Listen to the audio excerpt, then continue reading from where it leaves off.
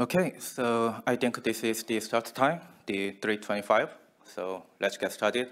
So my name is SeongJae. Just call me simply SJ. I prefer to be called in that way because it's easier to type and pronunciate. I'm working for Meta now, and I'm the maintainer of a small Linux kernel subsystem called Damon.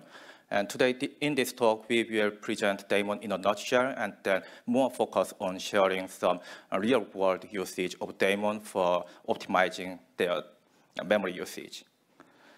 So first of all, the notice. So all the things that we will talk here are just our own opinions. The speakers will be me and Honggyu here. He will introduce himself later.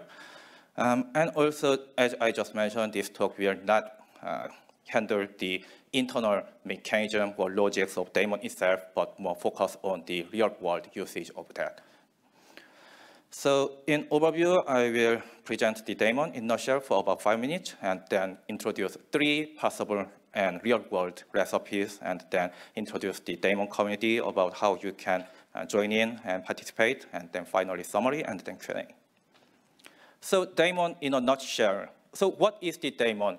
Can you raise your hand if you have heard about Damon in kernel at all? Okay, not nobody, about 3 people. That's very impressive. It's still a very little and young subsystem in kernel, so let me just introduce itself. So in short, it is an in-kernel data access pattern snapshot generator.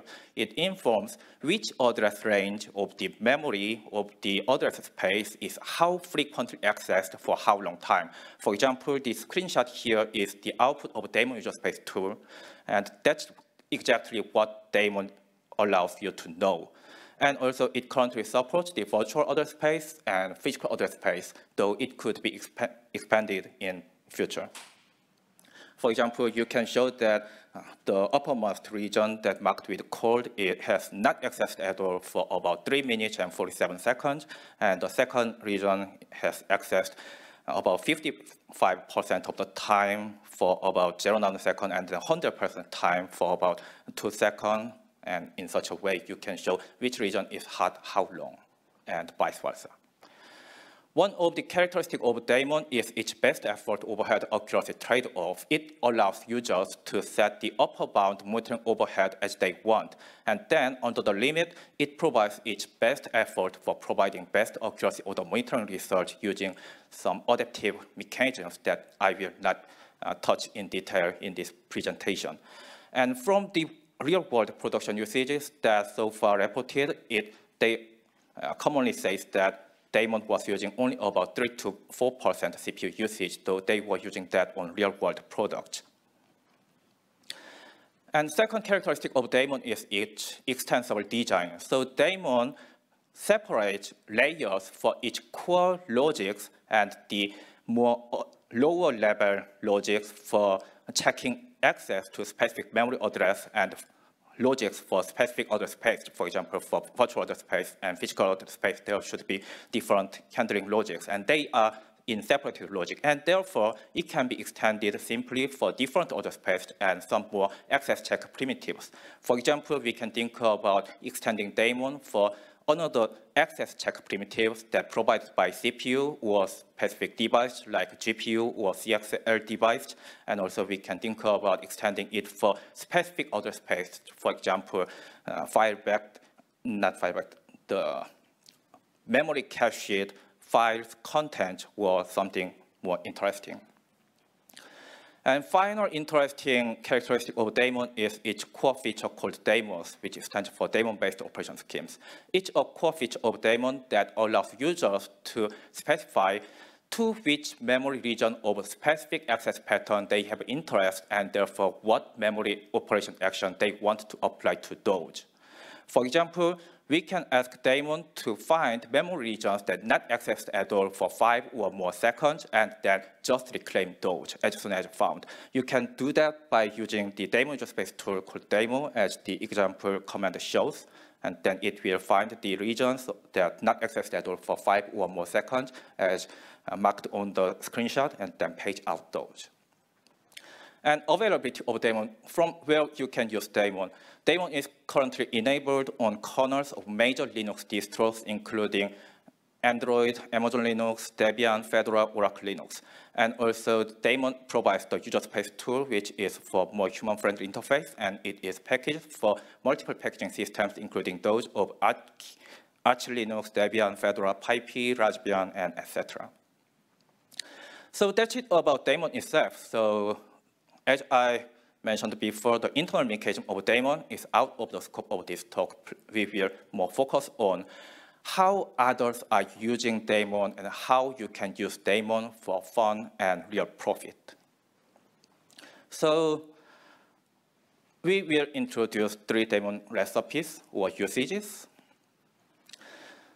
And the reason why we are introducing only 3 recipes is that no one knows who are using Damon for what purpose in what way, because it's just an open source project, and as long as it works fine, nobody reports. Even if it fails, some people kindly report that, but some people just ignore that and just thinking that, oh, that was just a mess. Never try that, let's forget that. So we don't know who are using Damon for what purpose, but fortunately, by being the maintainer of the subsystem, I was honored to get some news about usage of Damon from some of the real-world products, and therefore we want to share our best knowledge usages of Damon on real-world products. Of course, if you have some experience with Damon already, or if you have some of your own recipe for Damon, then please feel free to share with us. So the first recipe is XSH profiling and profiling guided optimization. So what we can do with Damon is, as Damon is the access pattern snapshot generator, you can use that for some of the profiling purpose.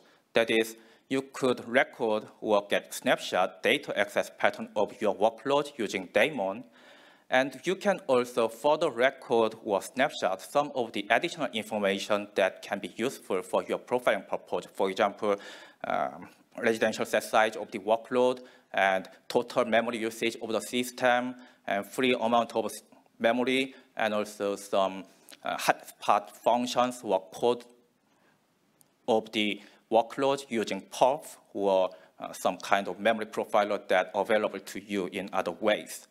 And then, after collecting such a data point, you can visualize those using some kind of visualization tool. For example, you can draw the heat map of the access pattern using Damon userspace tool, or draw the flame graph using the perf tools. And also, you can plot working set, how the working set size is changing by the time, or how many times working set size is in what size, and such a distribution like things. Based on that, you can get some insights for your workload and for your usage for better understanding your workload and systems. Of course, the profiling is not for only profiling. It's very fun, but you do profiling for making some changes and optimizations, right? And therefore, you can make some optimizations based on the insights that you got from profiling. For example, from the insight, you would be able to find which memory regions are hot and which memory regions are cold. And by connecting the information that you already got from the Damon with, for example, trace of the memory mapping information that you can get from proc mmap file and your source code of the program, you will be able to find out which data and variables are mapped to the hot regions and cold regions. Based on that, you could protect or promote the hot data using mlock system call or madvisor system call with huge pages hint. Or you could evict or demote the cold data using madvisor system call with page out hint or no huge pages hint. Not this is all. You can make any creative optimizations on your own.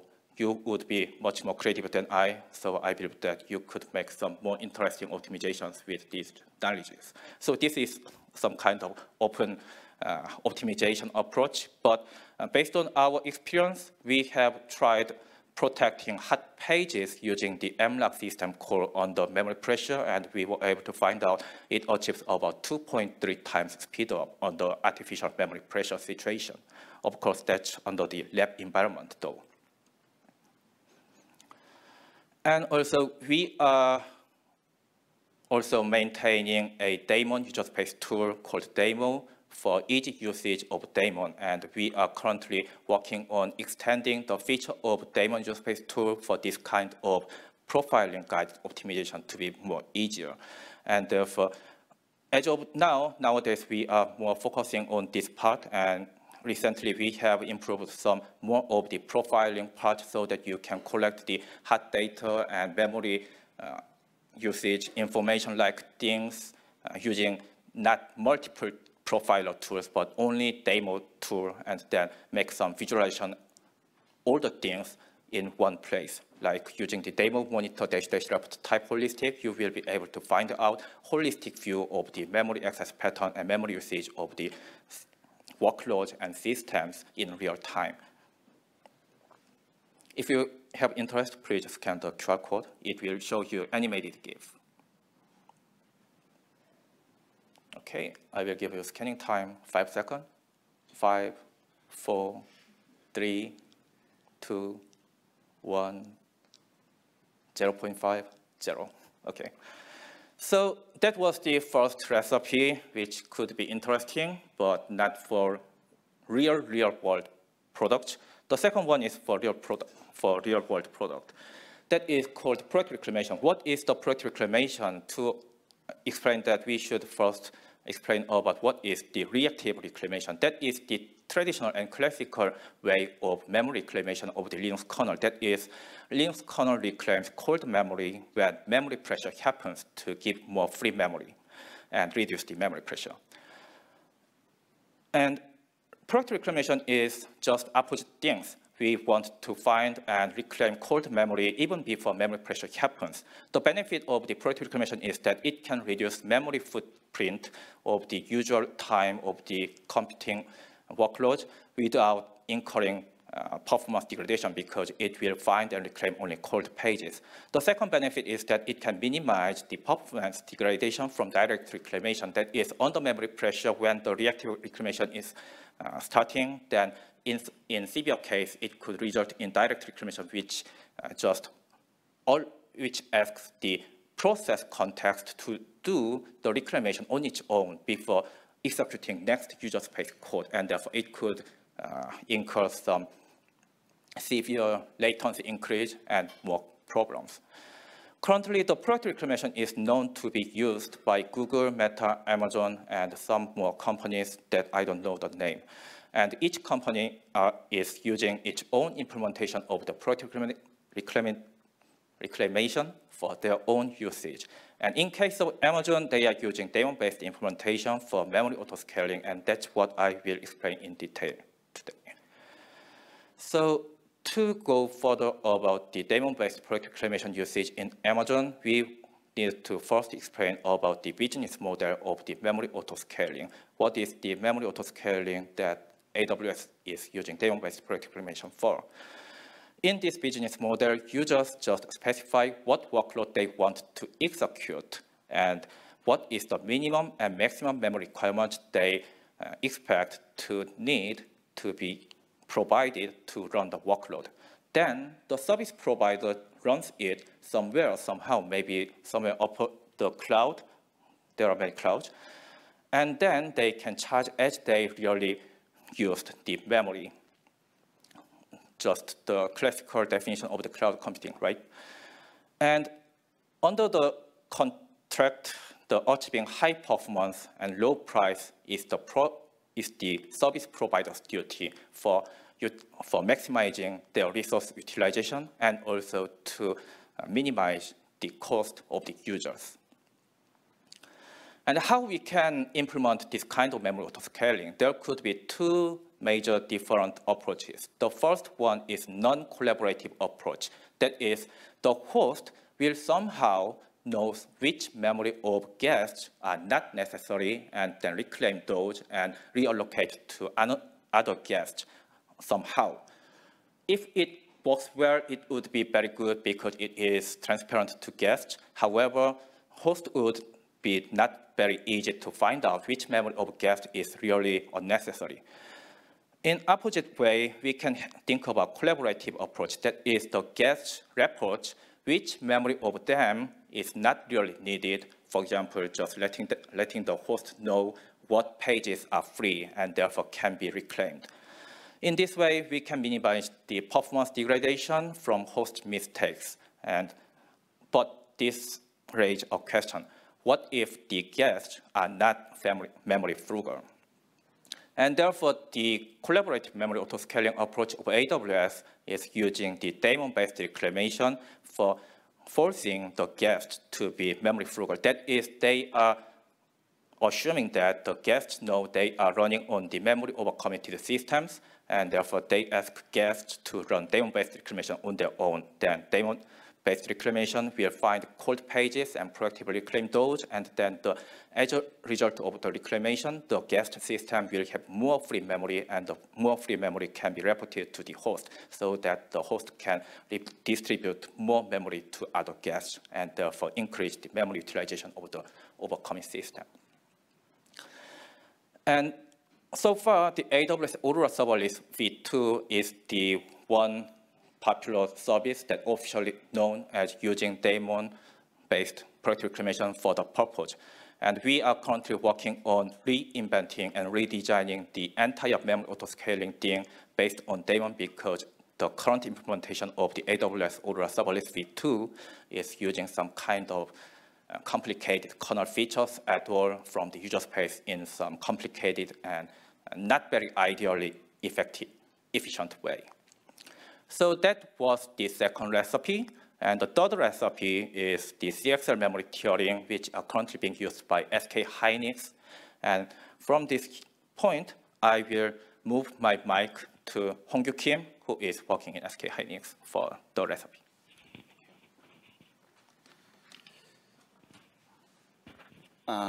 Thanks, SeongJae. And I'll switch my slide. Yeah. Okay, so hi, my name is Honggyu Kim, and I'm working at SK hynix. And then so I'm going to continue the session with the daemon usage for CXL memory with the HM SDK. And so the first question is, what is CXL memory? And the typical memory system consists of only the DRAM in their DIMM slots. But the CXL memory can be attached through the CXL on a PCIe Express interface, just like this way. And there's some pros, and then you can flexibly expand the memory, and for both bandwidth and capacity expansion. But there's an issue, and then so the concern is the latency issue, and then the latency is about 2 times longer than the local DRAM. So we need to cover this issue. And then so daemon is used to cover this one, and then so that's why I'm calling it daemon-based tiered memory management. So what is the HM SDK then? The HM SDK is to run the CXL memory efficiently, and then so it stands for the Heterogeneous Memory Software Development Kit. And at the beginning, and so it can be used to expand the bandwidth and the capacity, and so it has a custom allocator as well. But I'll only cover the capacity expansion use case, and then so daemon is used to detect hot-cold detection, and then daemon C is used for migration between the DRAM and CXL memory. And the memory access profiling is done via the daemon, as I mentioned, and daemon C is the migration engine. And by helping the SeongJae, and so we have implemented the 2 migration actions as well. The first one is migrate cold, and then so it detects the cold data and then demote the cold data to the CXL memory. And then the second one is migrate hot, and migrate hot detects the hot pages, and then so promote it to the faster DRAM memory. To give you a better idea, there's a DRAM memory and CXL memory. And then DRAM is larger than the CXL memory in this case. And the CPU accesses DRAM directly, but to the CXL memory, and so it has to go to the PCI Express that makes the delay.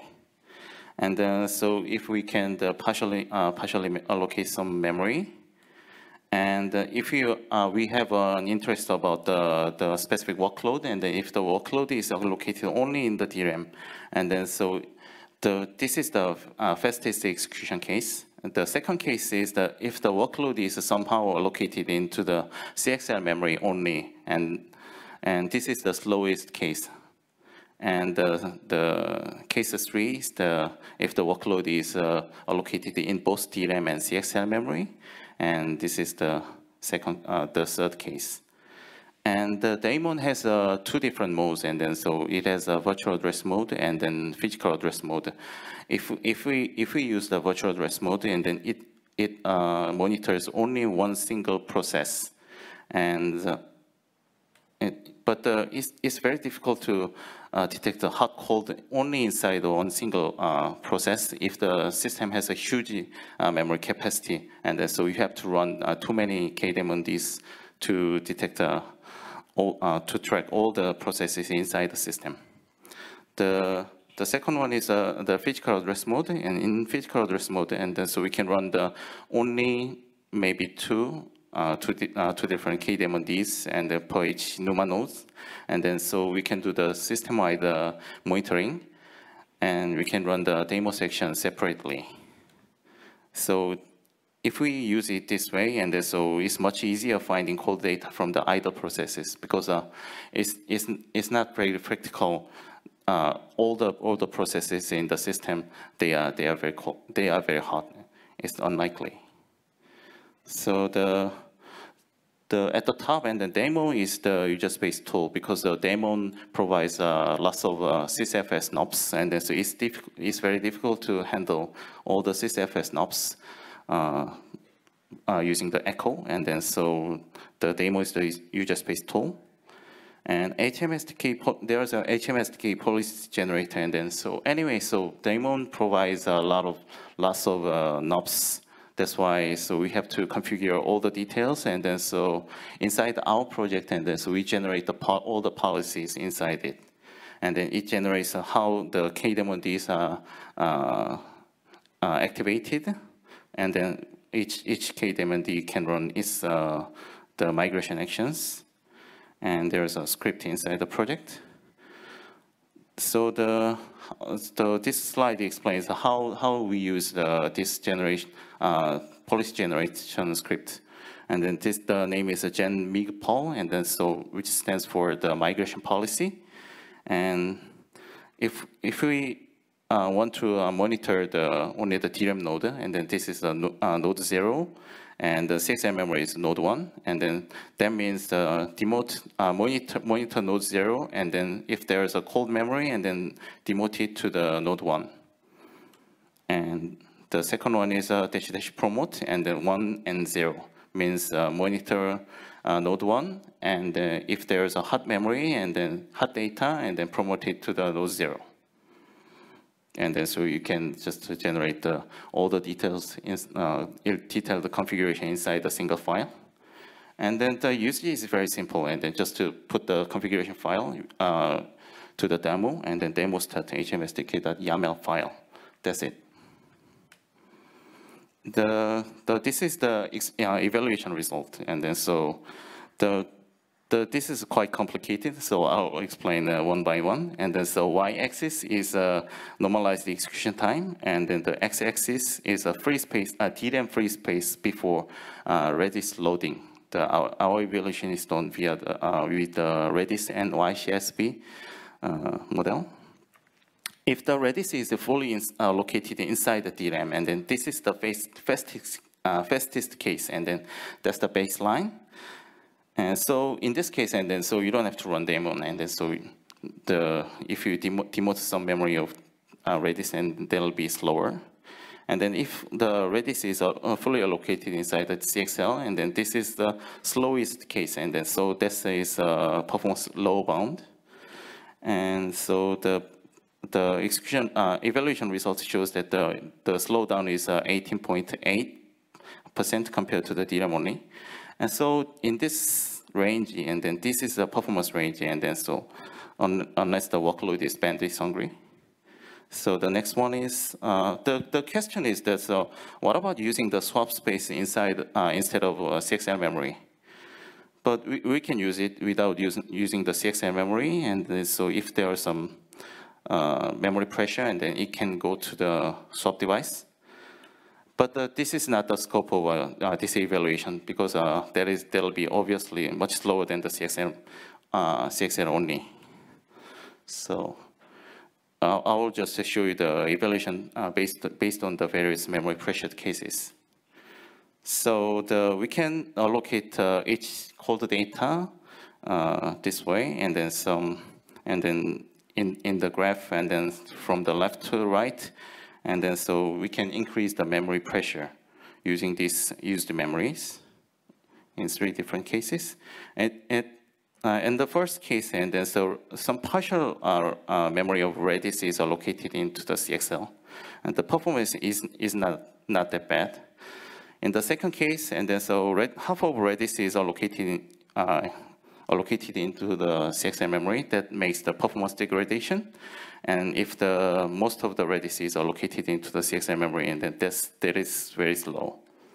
And the other cases are similar, and then it shows some linear pattern as the memory pressure goes on, and then so it goes slower, much slower.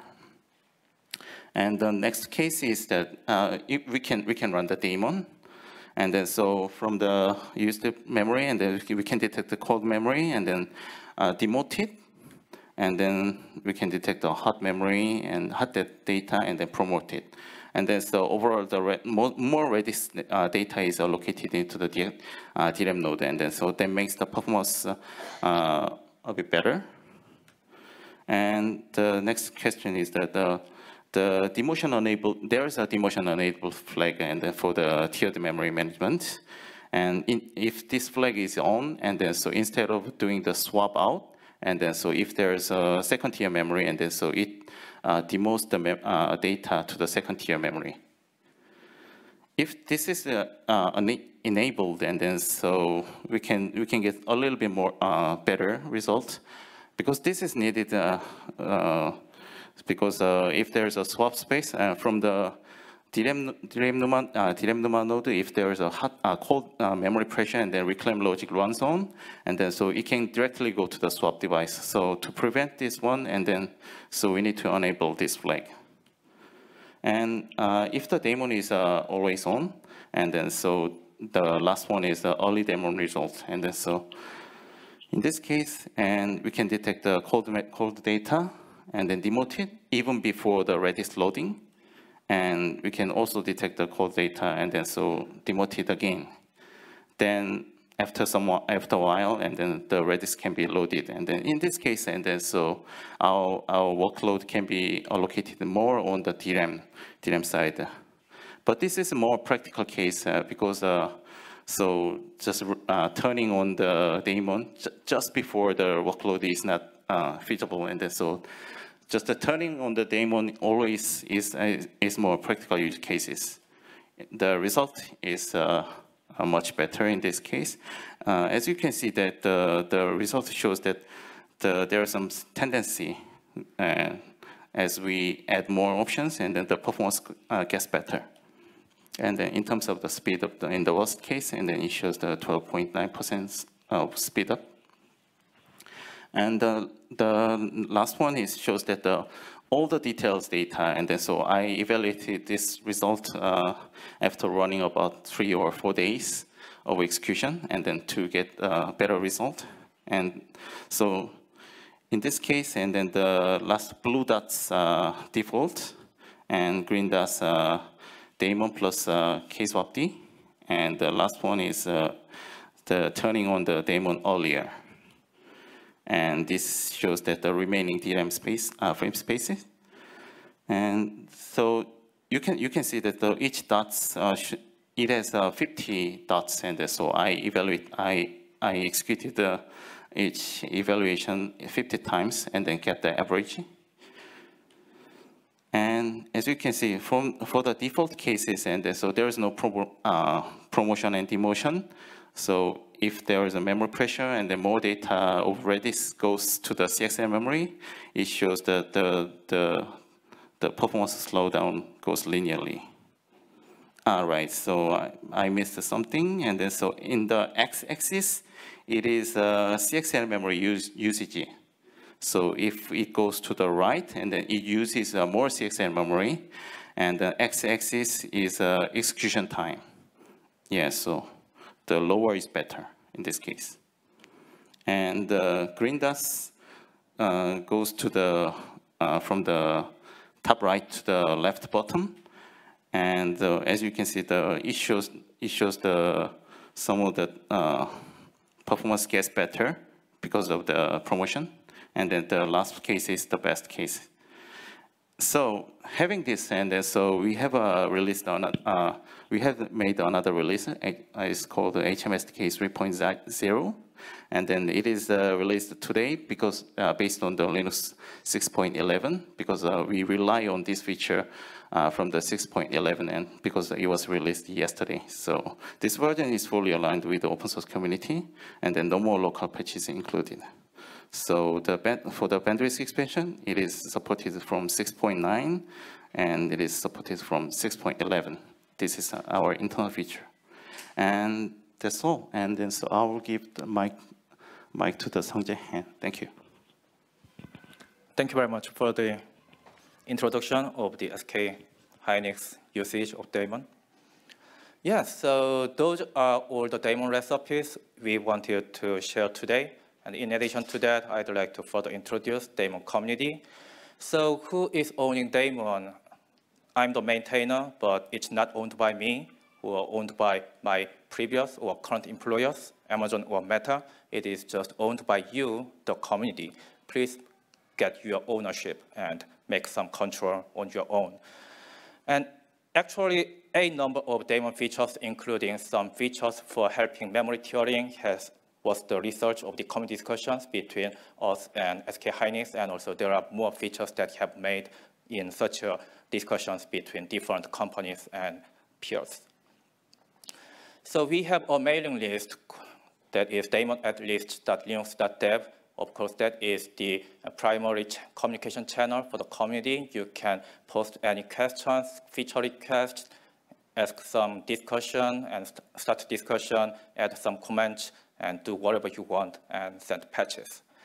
We also have a tool for helping sending mail and participating in discussion on the mailing list for people who are new to kernel development and therefore not very familiar with mailing list-based communication. We are committed to support that for at least for Damon community. So if you have any problem at sending mail to mailing list, please try to use that and complain to me if it doesn't work for you. And also we have the archives in raw.kernel.org. Nevertheless, though the mailing list is the primary communication channel, please don't hesitate at just sending personal mail to me or sending DM from the social.kernel.org, Fediverse, or LinkedIn, wherever, if you have any problems. And also, we are having regular community meetups called Beer Coffee Chat. That is a meeting series for any informal chat. We are having regular bi-weekly meeting series that is held on Google Meet.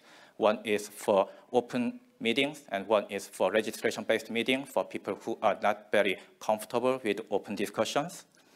And also, on demand, we have occasional or regular private meetings with any people. Please feel free to join if you want to discuss anything, or just say hi to me, or ask me some questions, or yell on me, or say thank you to me. Also, we have the Google document and Google Calendar for schedule of the meetings, so please take a seat if you need. And we also have a project website which we aim to collect every resource for Damon starters. That includes the news, demonstration video, and usage guides. So if you have any interest in Damon, please feel free to following this page, because we library update the page for news, and we will update this page for the link to these slides too. So finally, this is just one slide that I have to make this talk. That is, please make your voice. We prefer random evolution as a development strategy rather than intellectual design, and you can make your voice to make the evolution path to be more closer to what you need. Please make your voice for your selfish purpose. And for that, you can report issues, request some features, or do anything that, and also you can prioritize some of the to-do items based on the to-do items list, and you can send patches. So that was all. In summary, Damon is the efficient data access pattern snapshot generator, and people can optimize the system memory usage using that, and AWS Aurora Serverless V2 and SK Hynix HMSDK are using Damon for project reclamation and CXL-based memory tiering. And Damon community is waiting for your voice. And if you want to start getting to Damon, please visit the project site. So that was all, and we have about 4 more minutes for questions. So do you have any questions?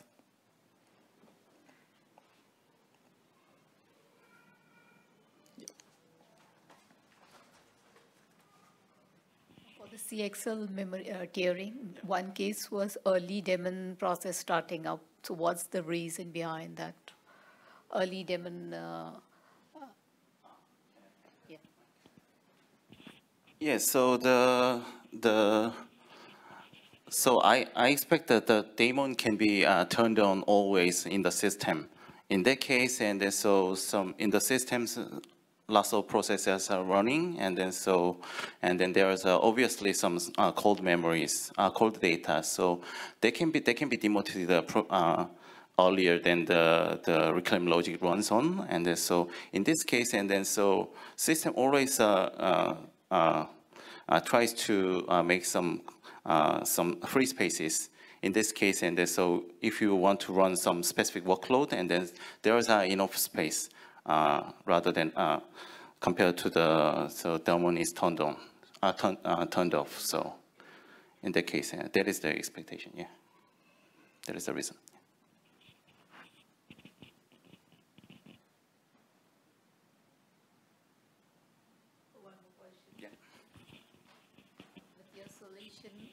What other kind of workloads have been tested for?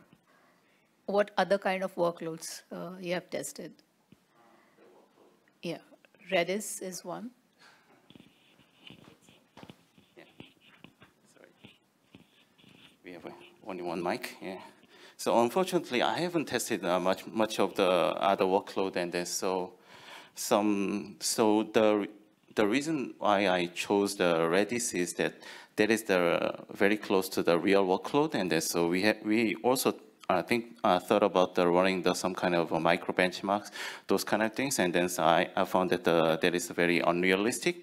And then as I mentioned, the test was very extensive, and then so if I run some test, and it takes about 3 to 5 days, and then so we don't have enough people to run the multiple workloads. And so we always want to try to test it with more various workloads as well. So yeah, so far that is all. Yeah.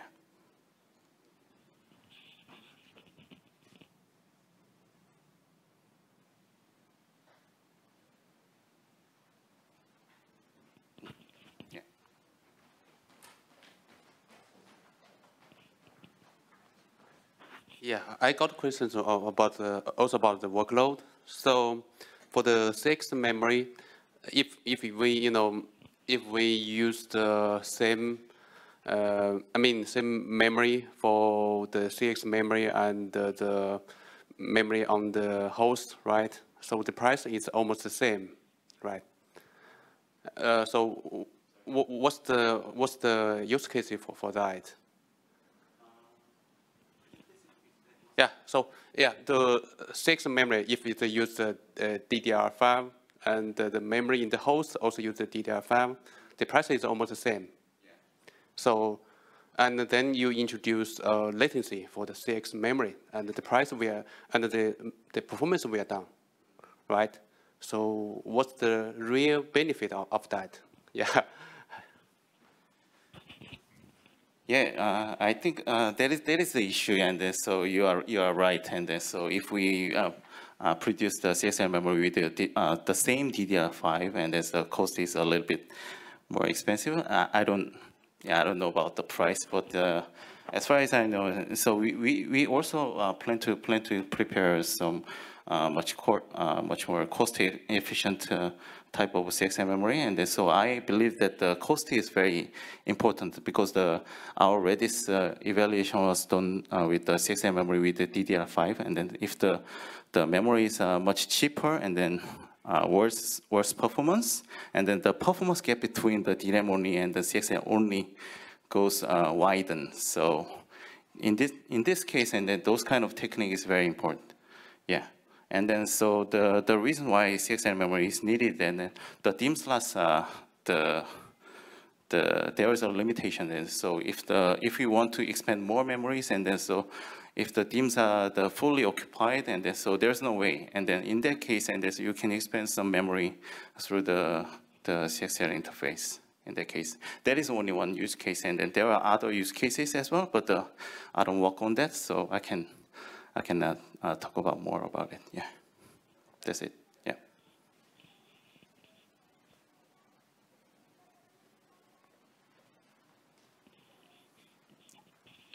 Yeah, so any final question? I think we are over time now. If not, I think Honggyu has made 2 perfect presentations so that there is no more questions. Of course, if you have any more questions, please find us from the hall, and please feel free to ask us any questions. Thank you very much.